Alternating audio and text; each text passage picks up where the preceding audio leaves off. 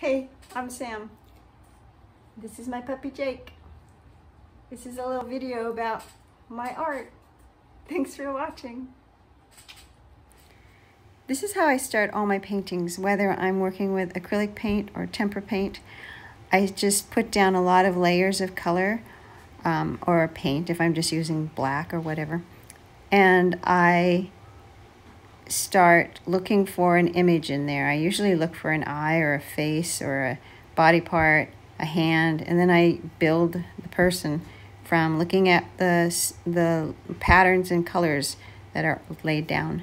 And I block out around it until an image starts to show, and then it just goes through lots and lots of transitions of background. This one, I thought I was almost going to have to just color it out because I didn't know what was going on with it. And then it started coming together with that key in her back, and I realized, oh, this is actually a story about music boxes. And I remember how much I used to love my music boxes when I was little.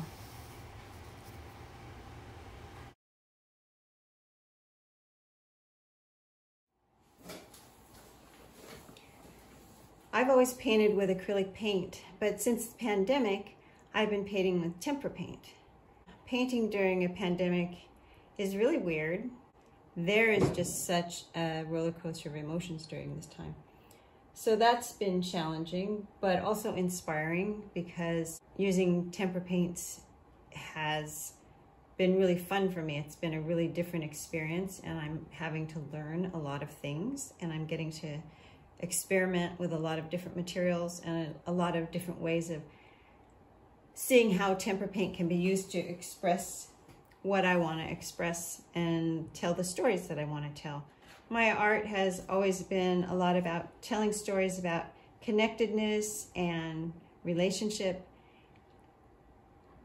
I've been using a lot of this paper doll kind of idea, cutting out paper dolls and using them in collages and making stencils with them.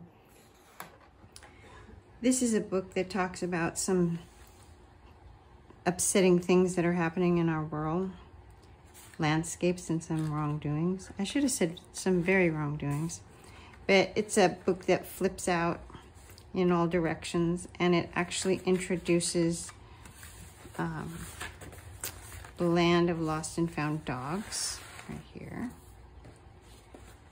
which is a series that I have been working on since June. That was inspired by getting our little rescue pup Jake.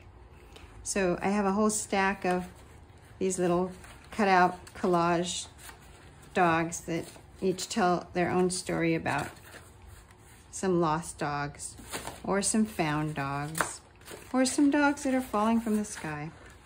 So this series will be on my website and available for people to look at in October during Portland Open Studios. So I hope you take a look.